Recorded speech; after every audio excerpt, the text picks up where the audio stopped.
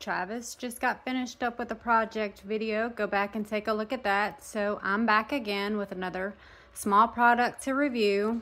And I've got it out of the box, ready-ish to go. What we have found is once you do finally get it out its little case and try and use it, it won't plug into the bottom of your phone case for your phone. So you have to use this here little adapter, or we do, for Android.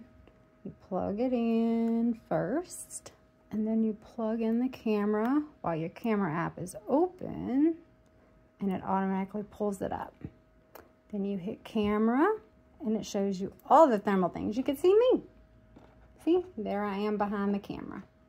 We're gonna go and see Owen. What do you mean? There he is.